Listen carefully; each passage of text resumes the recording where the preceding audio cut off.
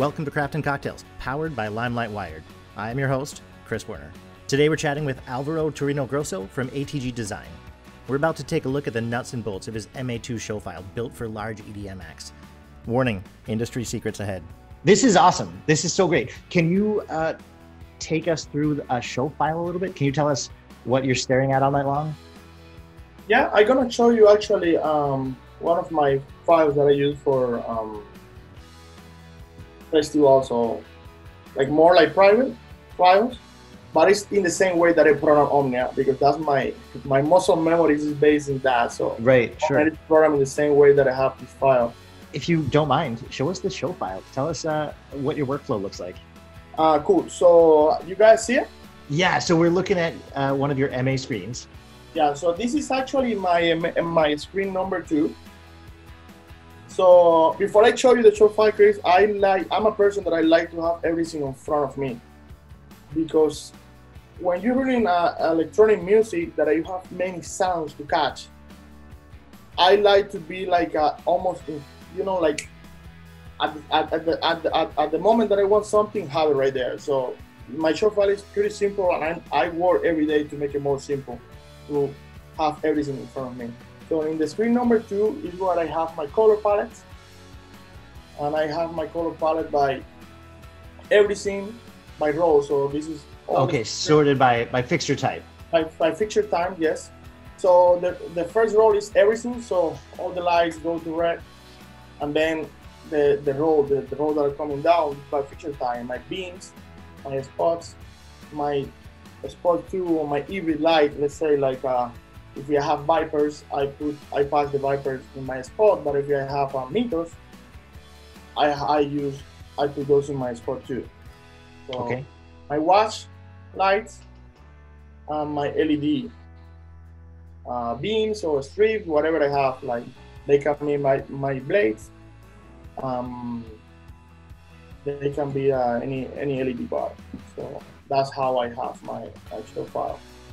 Got it. Okay, so we've got in looking at the columns, we've got colors. So we've got some white, red, blue, magenta, cyan, amber, green, yellow, Congo, CTO, and then is the next set of columns. Those are positions, panto. Those are positions. Yes. Okay. Exactly. Those are positioned in the same rule, everything by line. So my position for everything. So this was a very small show that I did in Park City. It was a very small venue with a few lights, and I only made 4 positions because it didn't make sense to have 20 positions. And I make only 4 positions by lights, and this is my position right here. Usually when I'm doing something a little bit more, like festivals or something that require more, it is more light, that you have to be more creative and play more with moments. I have like at the most 5 positions, not 5, like 15 positions for light, for type of light. And you are executing these. You're handling timing via program or executor time to give it a fade if you want it to have a movement. Yes. Time? So I have. So this is the screen number 1. So if I show you my screen, the smallest screen that's going to be in the console, right? So here I have some macros where I can say, okay, so I want the position time to be 10 seconds with fade time. So I just type 10 on the console, and all my positions going to have 10 seconds of fade time. And I have the same with movement, with pan and tilt movement, and with color. With color, I actually like to have like a 0.35, 0.15, 0.25. Especially when I have CNY fixtures, I like to see a little fade. Right, and to align your LED fixtures with the CMY and get them aligned. Yeah, LED fixture, I like to see a little fade, but I'm not too much fade there that you see variance colors. Just something like, I don't know how to, like a little sweep. So I like to keep it in 0.35. My movement effects time, where I have it in the screen number 3. So right here I have my gobos. And I have movements here, and I have, again, because I like to have everything in front of me. I don't have to have 3 or 4 pages. I only have one effect of pan, one effect of tilt, and I can change here the groups of let's say I have a tilt right now in 0 group. It's going 0 to 360 like a wave, right? But let's say that I want to have odd and even. I just have to hit that macro and hit 2, and then when I go to my effects, it is doing odd and even. You can type any group that I want. If you want to do 1, just to have everything at the same time. Sure. I only have 1 pan and 1 tilt, and I modify those with this macro for grouping. And this one is another one. This is to change the size. So if you have medium, big, extra big, small, so I change the size and the grouping of the effects. It's only 2 buttons, and have like a lot of combinations for those. This is so clean. Yeah, I like to keep it simple. I do some programming for another LDs that they don't have time to program, or they are not MA users. They came from another console. So I try when I program something sync like that. I learned that in Omnia because a lot of times LD doesn't have time to program. They have to use what I have. So I have to program in a way that they can learn the show file in 1 hour. And it's very impressed how good they run the show file, my show file, because they learn it like in 1 hour, and the more buttons they press, they get into it. So. And how do you get yourself out of the weeds? So when you've got this in an effect and that in an effect and these things in different sizes, what is your bailout to get back to a reset position? Okay, cool. So like for example, I have in this, let's say that I have a lot of stuff going on, gobos, prisms. This never happened, but let's say that I'm like that, right? Yeah. And I want to reset. I just hit like off all, and then everything goes back to open gobo, and it cleans all my movements. So it's like a fresh start, right? So the way that I program is like every song. So at the end of when the DJ is mixing to the other song, I'm already preparing stuff. So for example, I go to, for instance, in the next song that I'm gonna play, I know that it's a slow song and I wanna have some kind of like a prism or some gobo rotating, something very, very more intimate. So let's say I know that the gobo number 5 is something very cool, like a cone or something.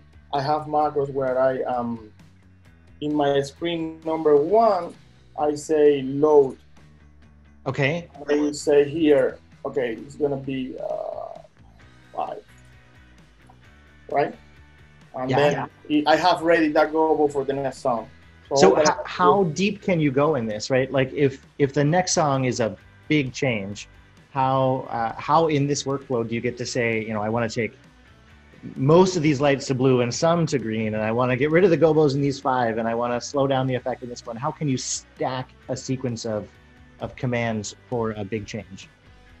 I can actually make macros, like saying, like preparing loops, like for example, having a macro to say, go to this position and off this one and load that one and go to gobo number 5. I have like a loop for that, but I really enjoy it because that's the part of like, I really enjoy me going and switching for everything because a lot of times the DJs, I'm always watching show control to see what they're playing, what is coming next. But a lot of times they play matchup, personal matchup that they have. And if let's say if you have something that it goes, a movement that goes with a song that I thought that is gonna come, but it's a matchup, it doesn't go with the music at the moment. So I like to almost do everything at last minute. So as soon as the drop is there, I'm with the drop going, you know, like, for example, if it's I have a lot of flyouts too that I use a lot. In this secures the 201 through the 20. I have a lot of flyouts and I can change pages and have more and more and more. where it completely changed it completely changed. I don't know if we can see something on the stage.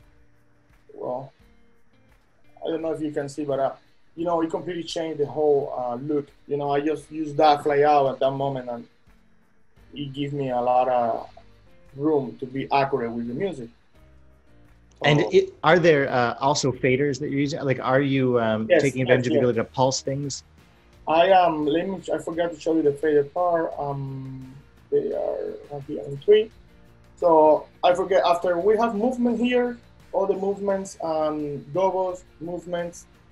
I have a stroke, just the strokes, no intensity on it. Or I can have like here. I have my dimmer, my fader with all my dimmer effects. So the strobe is like only if I want to add some shorter effects on top of those dimmers, but this doesn't have any dimmer information, just dim information. So I have, you know, some dimmer effects, and I do the same dimmer effects in all the lights. If let's say that I want, I know that I want to use 4 blocks effects, right?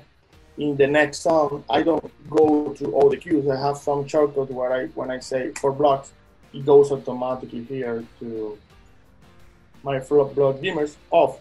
I don't want it on because I might have the buttons on or not. So they are completely, they just load the cue off.